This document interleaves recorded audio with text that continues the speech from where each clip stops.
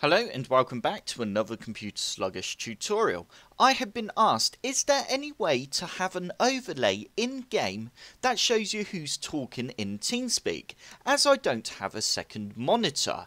And the answer to that question is yes, there is. We're going to be downloading and installing a program called Overwolf, which does exactly what you are asking for. As you can see in this little preview video here, it is showing the names of who is currently speaking in TeamSpeak. To get this program, all you need to do is head on over to the link that's in the description below and you will end up on a page that looks like this. Once you're on this page, all you need to do is press download now and go save file. Once the file has finished downloading, we can now run the setup file. All you need to do is press next, and we want to set it to launch upon startup of Windows, and we can have create desktop shortcut enabled, that's fine. If you did not choose the startup with Windows option, you will need to run this program every time you boot up a game for the TeamSpeak overlay to work. Once it's finished installing, we can now press launch. And you can now sign up for an account, or you can just skip sign up.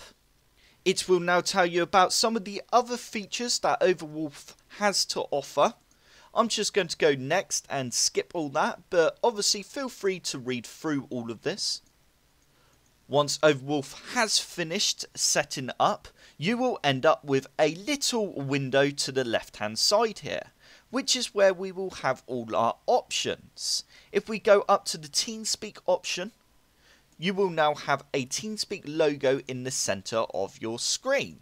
We can now press this little settings spanner, which will open up a new window. Now here's a list of your hotkeys. The full TeamSpeak free hotkey opens up TeamSpeak window in game. The channel just opens up the channel. Here we have our notifications, which we can enable or disable. We can also choose which corner which we would like the notifications to be shown.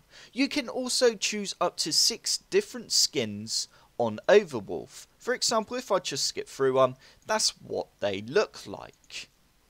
I'm now going to close this down and we are going to boot up a game. And once you're in game, you should now have a notification in the top left hand corner when someone talks, like you can see on my screen at the minute. If you don't, then hold down Control and press Tab, and then go over to the left hand side and click on TeamSpeak, and just hover over this TeamSpeak overlay bit here, and just make sure you have notifications turned on.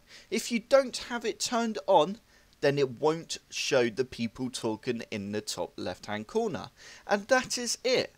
I hope this tutorial helped. If it did, hit the like button below and subscribe for more computer sluggish tutorials.